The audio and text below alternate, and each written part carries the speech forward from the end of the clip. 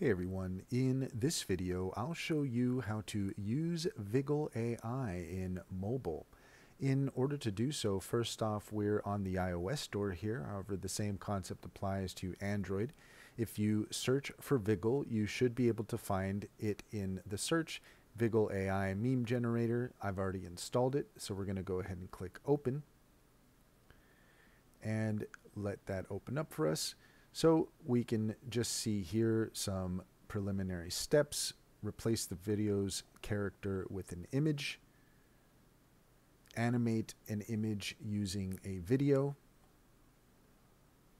Scroll to find your perfect match. We'll see there here. Okay, so essentially here the way that Viggle works is if you have an image that you want to be able to have motion, and you have a video that it has the motion that you're looking for, then what you can do is you can combine those two in order to get the effect that you're looking for. Perhaps you've seen the popular video of the rapper dancing on stage, and then it has been transformed with various people taking the role there.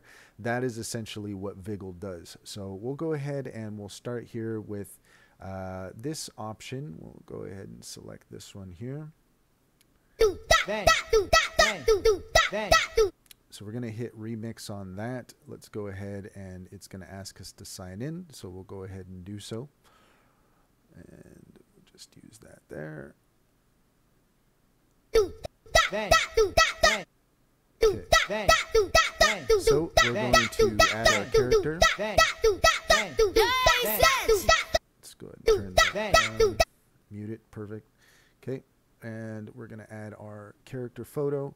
So we can use it from, let's see, they've got some different ones here. Okay, so we'll just use one of the options that's here. So we'll go ahead, we'll select this guy, and we're going to have this guy dancing like this person here. So we're going to go ahead and generate on that. And now the generation has been successfully created. We'll just take a moment here. We'll see how long this takes. It might be longer than we want to wait, but let's go ahead and see what the results are here. Let's cancel that. It looks like it has already rendered, so that's perfect. We'll go ahead and click on that. And there you go. You can now see the image dancing the way that we wanted it to. So that gives you an idea of how to use Viggle AI on mobile. That's all there is to it. Please leave a comment and like and subscribe for more helpful tips.